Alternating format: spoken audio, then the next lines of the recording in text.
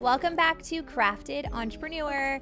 Today we have a very special guest because I'm a client of hers and she's a client of mine. So that's how cool this episode is going to be, okay? I also want to remind you that you're listening into this podcast right now because you're obsessed with growth. You're not trying to maintain the status quo. You're trying to get to that next best level of you. And I just came out with a brand new coaching program that I am so excited about because it actually used to be a bestseller back in 2019, but I was going through some personal stuff at the time and I needed to kind of just take a pause on this program, and I've decided to bring it back with a whole new name. It's called Crafted Entrepreneur Coaching, and I'm making life coaching affordable to all. And I'm so freaking pumped about it because, most people don't have thousands and thousands of dollars to invest in getting a life coach, but I believe so much in coaching that when you have that one-to-one support, you can go so far. So check it out over at kaylacraft.com/coach, and we can get you started today with a brand new coach to help you really make your dreams a reality. So we're talking about making dreams a reality with my guest today, Jessi O Donnell. She is the founder of Shine Candle Co. and the founder of Jessi Shine Method, where she teaches people how to become business owners by creating their own product and selling it either online or in person as well. So, it's basically a consumer product good, right? How do you say it? CPG, something like that? Okay, so I'm so excited to welcome Jessi to the show. Yay, I'm so excited to be here. Thank you so much. And I forgot to add, you're a mom of two. Mom of two, yes. Jackson and Wes, my little boys. I feel like I always see you online with them. And so it looks like you're naked right now. You're where are your kids? Yes, I know. They're always with me everywhere I go.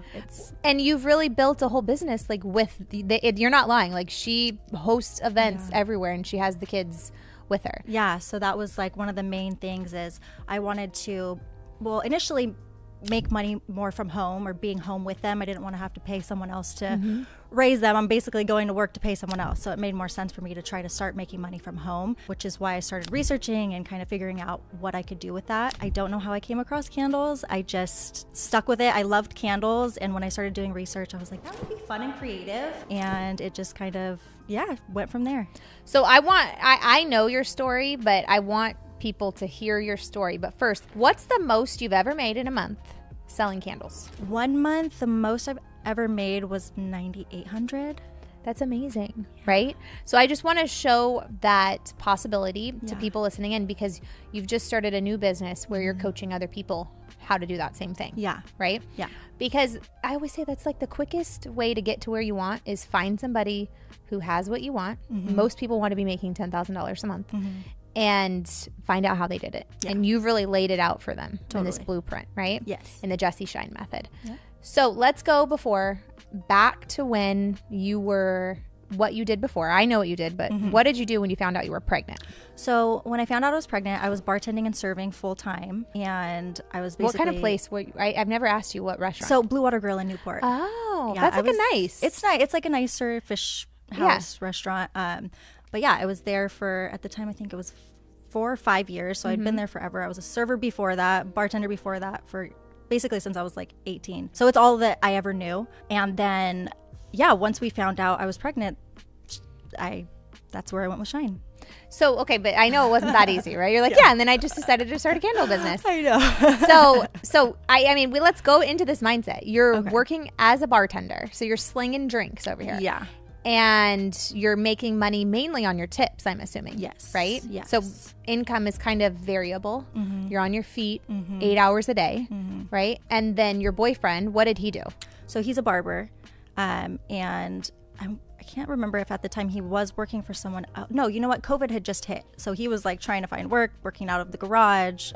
We were just both kind of what are we going to do? And that was also a huge help because I kind of focused in and was able to, do the research that I needed to teach myself all the skills that I needed and just basically teach myself everything about the industry. How much money did you have to start making candles? So I started it, like I said, when COVID started. So we were getting all this extra money that I wouldn't have had otherwise. Okay. So I basically, any money that I come into, I'm yay, new shoes or whatever, I'm where can I use this that's going to really benefit me and get me you have that a healthy mindset. Most people go, oh, I'm going to buy the new shoes. You're like, no, how is this going to propel me forward? Yeah. So you did the opposite of what most Americans did during that time, which is they spent it on crap they didn't need, you know, to impress people they don't know. Yeah. And you said, I'm going to start my business with it. That's really what it was for. It was to help people get ahead in that way. Yeah. So he was a barber. You got extra money to start the candle business. Yes. So I used some of it basically just to get the necessary tools, like the very necessary equipment that I needed to just start making a few at a time. And you just did this in your kitchen, right? Yeah. I was living with my mom at the time. I was, I think, 6 months pregnant. So I was living with my mom and my stepdad at the time. And so I was just doing this all in her kitchen.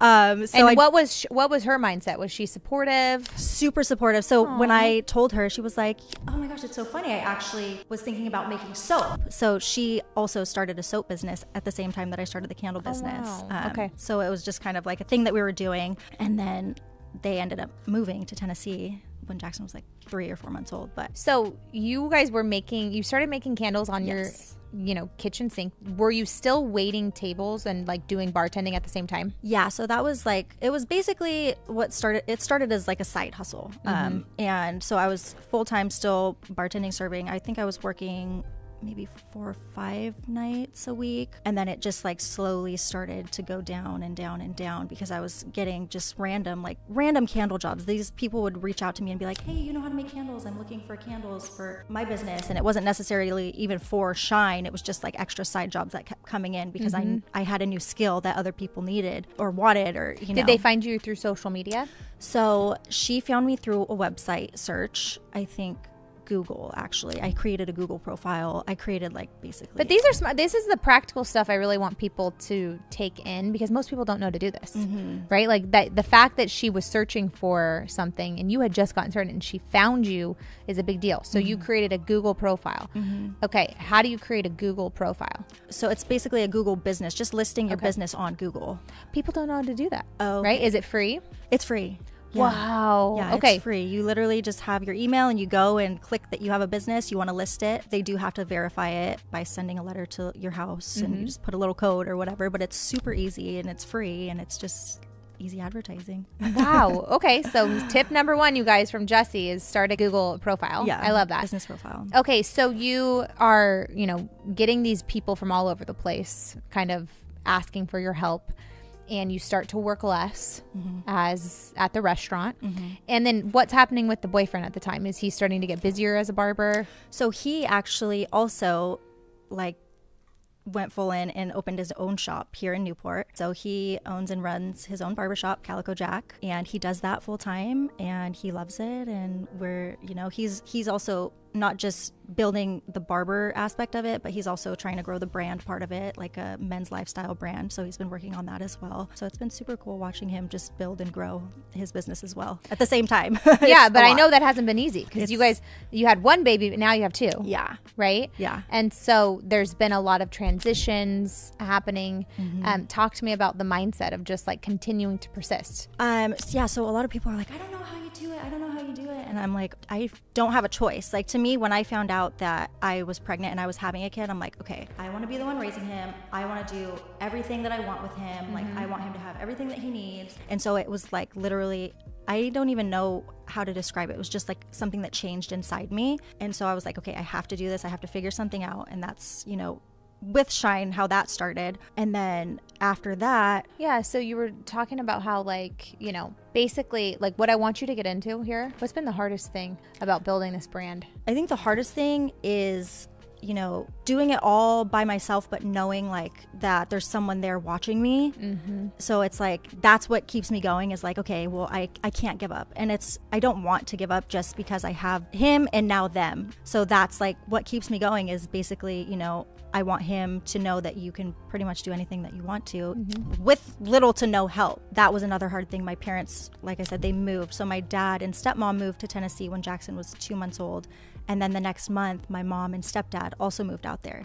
So we don't have like the help that a lot of people, you know, not a lot of people, but most people, they have their mom or they have, you know, help or a nanny, whatever it may be. We don't have that. And so that's another thing with my business that's nice is I can bring them with me if I absolutely need to. I have like found some help, you know, here and there, but that's just a huge thing is being able to run my business and go and do the events and do, you know, getting into stores and having meetings and stuff like that and bringing them along with me. It's like huge.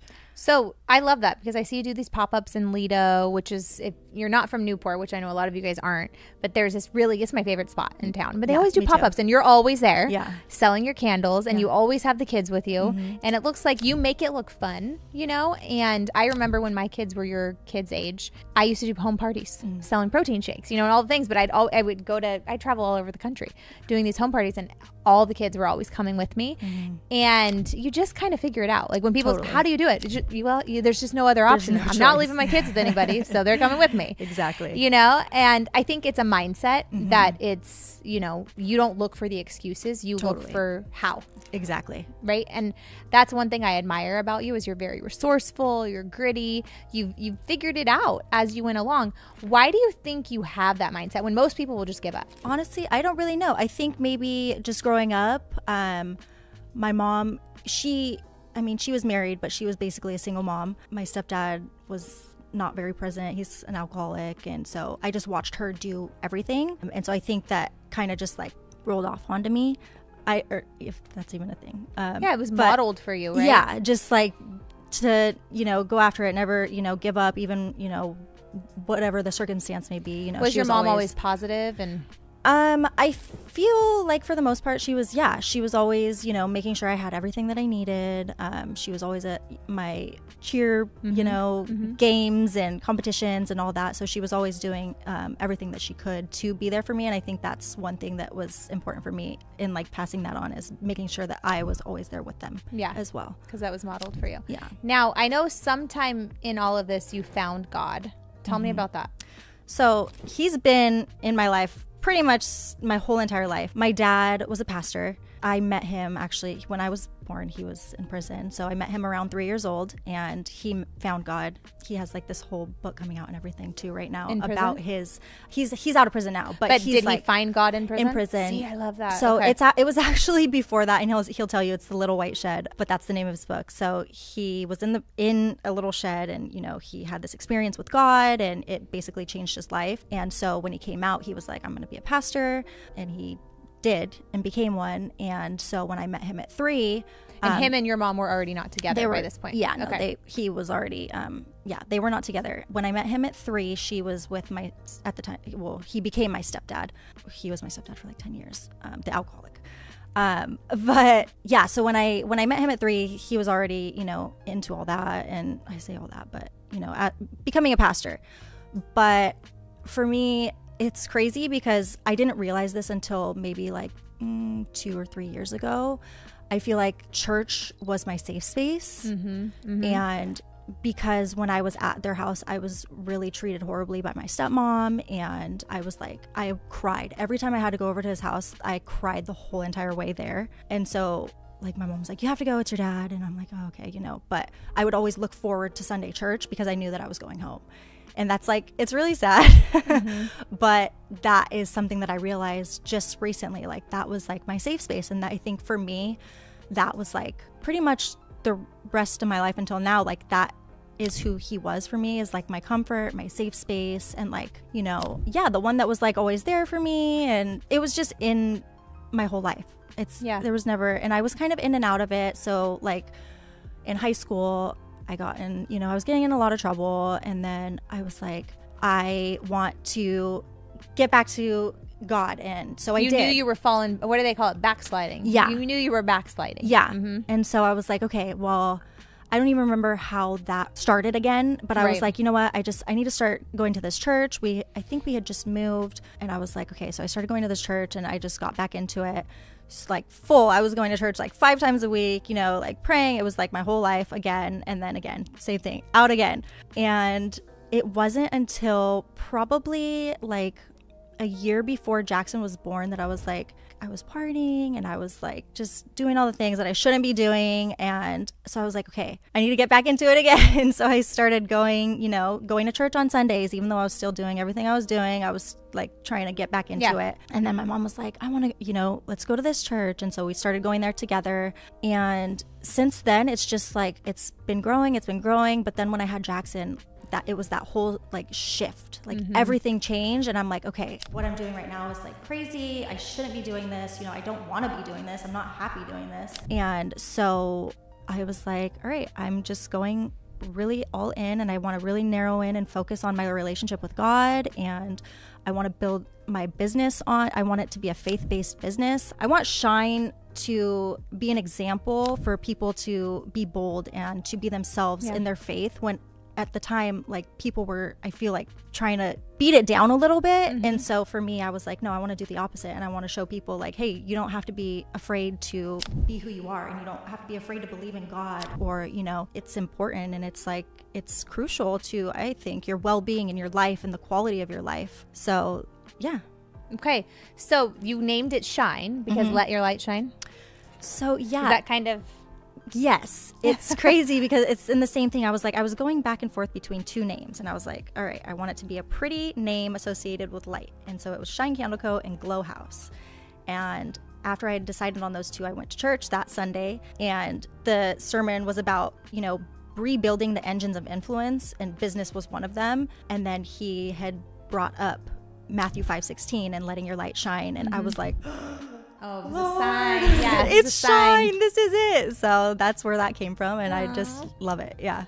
Okay. So what I'm hearing from you is there were some times in your life, obviously, that you kind of got caught up in the wrong things, which I just say that's like, the devil will use familiar spirits for you, to keep you coming back. Like, you think you're missing out on something, and he'll remind you, oh, you haven't really changed, so just come back here anyway. But once you became a mom, everything shifted for you. And I think I hear that from a lot of moms. It's like, when you become a mom, your life no longer is about you. It becomes about this little human that is your everything. Totally. We were just talking about it before the podcast. Yeah. Like, you'll do anything for your kids, right? And your anything is also taking risks, being brave. It takes a lot of bravery to go and put your name out there, to network with people, get these candles in places, and now doing what you're doing, teaching other people how to do it, right? Because you're like, people are asking me how to do it. I'm like, start a business, right? Teaching other people how to do it, because some people, they don't want to do a digital product. You know what I mean? They want to be able to have that physical product where they just make something with their hands. I know like Chase loves making things with his hands. You love making things with your hands. So it's a beautiful thing. There's a need for it, right? And you're teaching people how to do it. What do you think are like, why did you choose a physical product instead of a digital product? For me, it just seemed more comfortable. I wanted a way to be creative and to express my creativity. And so being able to create my own product and like now my own fragrances and like that aspect of it was like more appealing, I guess, to me. The whole digital aspect, I didn't really know too much. And I feel like you have to get really familiar with everything that's like, the back end sort of stuff, good at it, which it's what I'm learning now. Yeah. And because I don't know it and I'm not that good at it, that's why I'm like, okay, now I've done this, now I need to move on and learn how to do this part, because that's also important. But in the beginning, I just felt like I knew more about doing the research and teaching myself how to create the product, and that just seemed more comfortable and familiar to me, and that's why I chose to do it that way. In your mind, it wasn't, you'd never done it before, but in your mind, that's what the story you created. And I think that's important for people that are listening in right now. Like, all the rage is around digital products. If you're listening to this podcast, I talk about digital products, but there's also this magical thing that happens with physical products, because people need candles. I mean, how many candles have I bought from you? Maybe you drop them off at my house. I mean, I just go through candles like crazy. Yeah. And the story is I was actually getting my hair done, and I found her candles at my salon, at Rita's salon. Yeah. And then I think it was like, maybe a month later or something like that, you joined one of my programs. Yeah. And I was like, Shine Candle Co. Like, I have a candle right here. This is crazy. Like, I got so excited, you know, and to see like everything that you've created has been so exciting. And I know you're going to help so many people, but I hope that people got that permission slip that it's okay to start with the physical products. Yeah, you might have to trade some time to make money in that. You know, it's not something that lives ongoing, but it's a way you express yourself creatively. And there's so many avenues to making money with it. That's one thing that you've taught me is like your wholesale model that you follow. For my book launch, What Do You Really Want? You made What Do You Really Want candles. If any of you guys want them, reach out to Jessi. They smell so good. Because, well, yeah, we made our own special scent, right? And so that was really fun to like have that whole experience. And you can't get that type of experience with a digital product. You just can't. Like, it's so fun to be able to light my candle. And I finally shipped that one. That you're I know she loves it. She was like, I got it, thank you. Okay.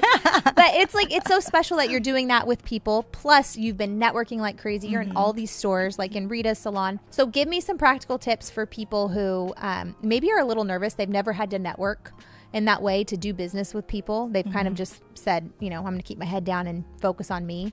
But then when you get into business, you realize how much you need other people. So give them maybe some practical tips on how to start collaborating with people. Yeah, in the beginning, I was very focused on growing locally because I'm a huge believer in like your community is like more than enough to take care of you, and especially in the beginning. Like if you're a new business, people want to support you, and that was like one thing that I learned in the beginning. Like, people are so excited. Oh my gosh, this is amazing! You created this. Like, yes, if they carry a product, you know, in their store that you have that's similar to yours, like there's no reason that they wouldn't want to support someone that was local too. So that's like kind of brings you peace, like, okay, yeah, that's good. But that's a healthy belief. Most people don't believe that. Really? Most people do not believe that. Oh, no. okay. So that's a gift that you have that mindset, you know, like that. I just want to point that out. If you don't have that, adopt that from Jessi right now. Okay. Yes. So there was that aspect of it. And so local and doing local events, like just getting involved in local events, showing up at, you know, local grand openings or whatever it may be, just introducing yourself, meeting people, networking is like huge. And I'm like, oh man, I don't want to do it, but you do it anyways because it's gonna, you know, that's what's gonna get your name out there is, you know, letting go of that. I don't want to do it. I don't want to do it. Well, I mean, I don't think a lot of people want to do it, but the fact that you're gonna step out there and do it is gonna bring rewards, you know. Well, and you had your why. Yeah. Right? It goes back to the why. What was your why? My boys, right. You know, you do it. And that's another thing. Like, you can't do it for money. You have to have a greater why, because if you're just doing it for money, you're just going to get over it. And everything in life is hard. You know, choose your heart. You know, bartending is hard. Networking and putting on events is hard. Choose your heart. Exactly. Right? You chose this one where it's like you can really control your economy. Yeah. Here. And another thing I want to point out about you is your branding. You've been like, you're really good at it. How did, like, most people don't have that eye either, to just have that aesthetic. Like, you know what you like, you know how to make it look pretty, very appealing. For those of you guys that are watching this on YouTube right now, you see her box, and it all just looks so good, especially next to this book right here. Okay, it fit in real well. It's just aesthetically pleasing. Thank you. So how did you come up with some of the creations that you have? I guess it was just a gift. I just, like you said, I knew exactly what I wanted. I had the vision in my head. It took a little bit of work, like for packaging wise, to get there, but went to school for psychology with a minor in marketing. So I had kind of a general idea about the marketing, but I just, you know, it's something that I like too. And I think that's one thing that you have to do is when you're building your brand, and you have to keep it close to yourself. That way it's easy to share it with other people. You know? Believe in it. You believe in it. Exactly. So I want to point this out because this is interesting. Some people do not have an eye for aesthetics, right? They're like, I can't do it. I don't know what looks good. I don't know how to put colors together. They don't have that marketing genius within them. And would you say that then doing a physical product business is probably not for them? Like something like this? You can learn everything. So I think that that's just the way that you have to look at it. I don't know how to do this, but I'm willing to learn, and I'm willing to, you know, do the research it takes or whatever that may be, whatever it looks like to you, to learn it, because you can learn anything, you know, even though you're not good at it. If you practice it long enough, you're going to get good at it. And that's one of the things that I do go over in JSM is, you know, marketing and how to, you know, the things to think about and the things to look at and your audience and all that kind of stuff. So it's definitely, I think, even though, it may not be your thing, it can be. And or even if you don't love to do it, you can still learn it and do it, because there's a lot of things that I don't love to do in my business, but you do it anyways because it's part of the business. Yeah, and I think, you know, it comes naturally to you too, like to make things look good, and then now coming up with these creative scents and all that kind of stuff, it comes naturally to you. So I think it's something you should pursue and follow. Now, for the people listening in right now that maybe want to do something like this, they're like, oh, I need to invest in JSM and learn from Jessi. We know it wasn't always rainbows and sunshine. So tell me about a recent mistake you've made, maybe just in the last couple of months. Because I think it's important that people hear, like, even though you've been successful, you're still making mistakes along the way and you don't give up. So one thing, I had someone reaching out to me that I was kind of helping, and I kind of, you know, For free. Yeah. I want to point that out. Yeah. And you know, it had gotten really close. She was like wanting to do a similar thing to my box and wanting to do, it was just very similar to what I was doing. And then I come to find that she had gotten her candles into one of the stores that I'm in. And I was like, oh man, okay. All right, it's fine. We're fine. But I think that my mistake there was that I wasn't nurturing that relationship with the business owner and, you know, making sure that my stock was in there. And she would be like, oh, you know, we carry a candle that's really similar, like, you know, maybe not. And so that was my mistake, and not checking up every few months like I normally do, like I should be doing with all my businesses. That was one thing that I was like, ugh. But I like how you're taking radical responsibility, because we could go down the rabbit hole of this girl who's the copycat, you know? But I really believe people like that will dig their own grave, you know, because her, you know, ceiling is your floor. Like you're already on to you're doing more things than that. And people always get what they put out, you know? So if you're going to do something like that, like literally waste your time acting like she was going to buy this program from you and then literally just, but that's going to happen. Yeah. It's out there. And so I think the other lesson to learn from that is what? Don't work for free. Right? Yeah. And no, it's having boundaries and just going like, hey, like, I'm not going to answer all your questions here in the DMs. Like, here's my coaching prices. And if you're interested, do it. If not, like, definitely one thing that I need to work on and get better at, especially going into this new program, because I feel like a lot of people, that's why, you know, I was like, okay, I need to start something, because a lot of people do come to me, hey, how do you do this? How do you do this? You know, and I'm giving away all this information, and it's like, ugh. Yeah. And you want to help people. So it's natural to give away it all, but it's also like you have to build up that anytime I even take a breath, you know, or take a sentence and give it to somebody, that's taking time away from my legacy for my kids. That's how I look at it now. So I don't even feel guilty about not answering people's questions. It's like there are links all over the place on how to get a hold of me. You know what I mean? For sure. And if you really want it that bad enough, you want your questions answered, you'll buy a program. Totally. Right? Because I got kids' mouths to feed and hockey bills to pay, you know? So it is what it is. Exactly. So you got to have that conviction. So I just want to point that out. It's validating that you feel like you want to help everybody, but the more and more you focus on what you're building for the boys, you know, it's going to be easier to be like, oh, here's my link. For JSM. JSM, here you go. So I wanted, you texted me the other day. You remember what you texted me? After you read my book. Oh, yes. Do you want to share that? So it was literally, I think, 27 pages in. I was like bawling my eyes out. Oh my gosh, I couldn't even believe what was happening. So I did the little me exercise, and I was like, okay, I'm really gonna do this. I'm really gonna just like sit here.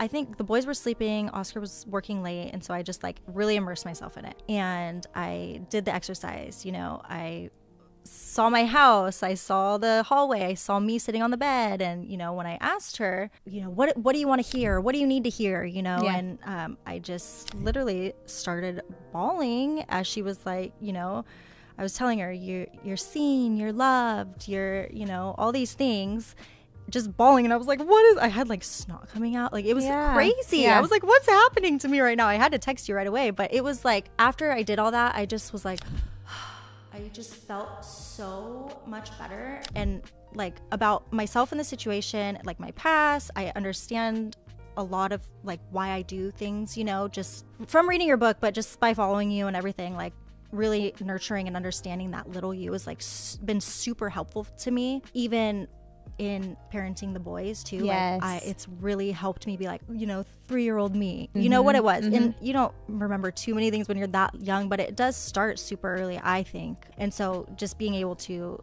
look at that now, so when they are older and they do start understanding everything, I can help them and be the best me that I can for them. Yes. That way they can be the best them Well, your subconscious mind is formed before you're 7 years old. So you're like, I don't know if it starts at 10, but it does. Like in the womb, we're picking up beliefs, we're picking up feelings and energy. And a lot of us, like I remember when I had a 3-year-old for the first time, I was parenting from my 10-year-old self.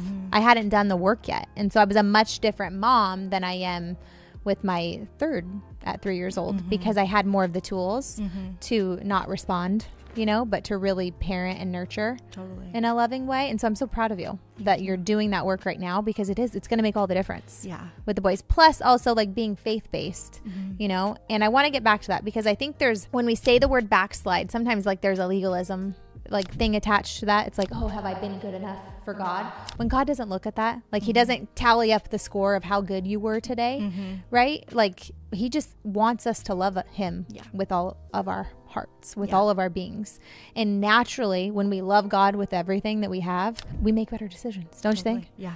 So tell me the biggest thing that Shine is a faith-based company, but what is the biggest change in you that has come from really like, I know you're pursuing God with all your heart right now. I see you do it. Oh, I just feel like there's the biggest. Let's see. I feel like there's so many things. I feel like right now, everything that I do, I go to him first. Yes. Or everything that I'm going through, I go to him first. I before was like trying to control everything myself, and I just, I like to have control of things and do it my way. But I'm like, you know what? Like, it brings so much more peace, and like, you make better, like you said, you make better decisions. I think that's the one thing that's really, really been helping me right now, because there's a lot of things going on, and just having him in that solid foundation has really helped me to make good decisions, act in a better way than I normally would. If it was just me, I'd be like, all crazy and wild. But having that and just going to him first is like, it just brings a lot more peace. And I think that's where I'm at right now. I just want peace, and I want to be peaceful for my kids. And so I think that is, I feel a total difference in you from just like 6 months ago. I think that what it is you're really in a relationship with God right now. Before, when you looked at church like your safe place, which I think church should be a safe place, but God is our safe place, and God is everywhere. So we should feel safe, right? Like we have access to that at any time. And so you've really, instead of making it transactional, you're more of just like about everything. God, Jesus. There's so much power in the name of Jesus, right? We go to the same church. So it's been so fun to even watch you just follow that journey with Oceans and those pastors and stuff like that. They're such great leaders. But for somebody listening in right now, maybe they're like, I want to pursue God, but I don't even know what that looks like. What would you tell them? I would say the most important thing would be to just go after it. Find a church, and it may not be the first one. You may have to, do research beforehand, even if you don't feel comfortable. Kind of check them out on Instagram, kind of what a lot of churches now will stream their services on YouTube or website, whatever. Watch some of their services, but just take the first step and just get in the door.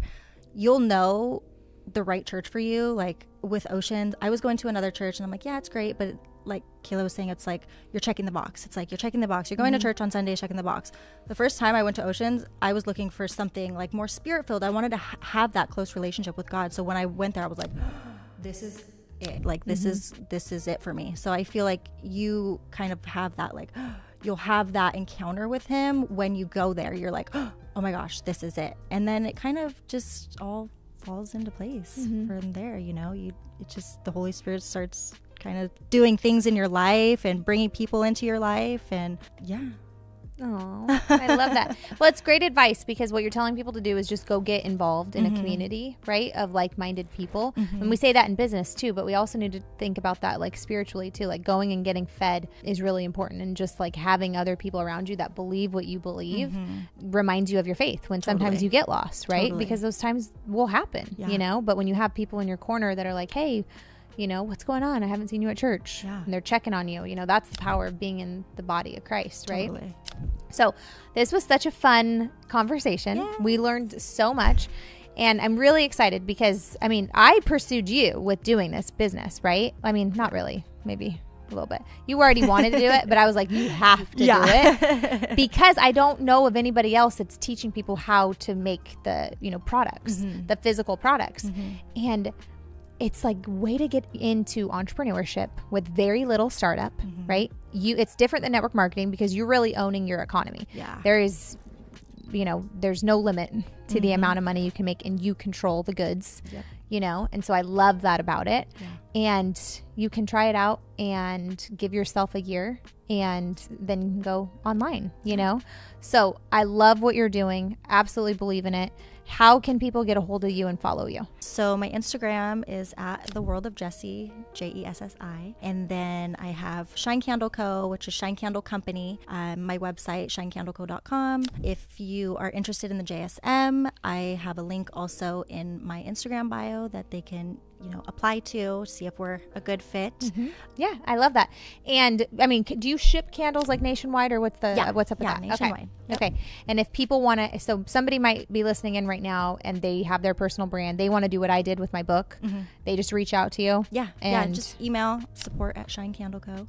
And yeah, collaborations are really big. I've done so many custom fragrances, branding on the candle, so all kinds of stuff. If it's candle related that you need, we can make it happen. Any last minute tips, advice, quotes you want to leave with the people?